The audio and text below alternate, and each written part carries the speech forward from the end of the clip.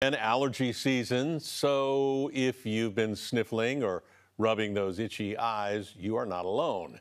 And it turns out that wearing that pandemic mask might actually help curb the sniffles this year. KPIX5's Juliette Goodrich explains. There will be a lot of outdoor dining, especially in this weather. It's a good way to curb the pandemic, but if you have allergies, good luck. Spring has sprung. It's been really bad.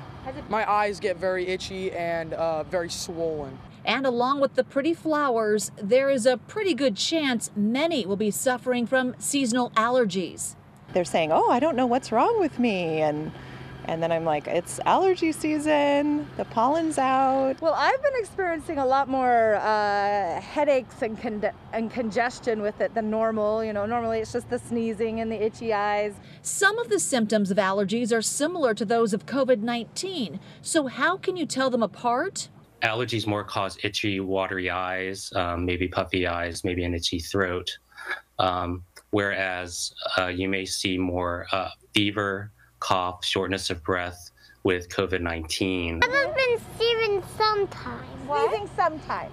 And coughing sometimes. Yeah, me too. Doctors say if you suffer from seasonal allergies, it doesn't make you more or less of a candidate for COVID. I haven't seen any evidence that people who suffer from seasonal allergies have any different outcomes from COVID-19.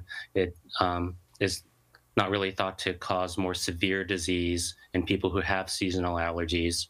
Doctors recommend wearing a mask outdoors to protect you from being exposed to allergens, along with keeping windows closed when you're inside.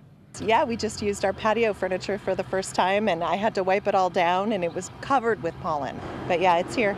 Here's looking on the bright side. Doctors say allergies can be a sign your body is trying to fix you and make you healthy.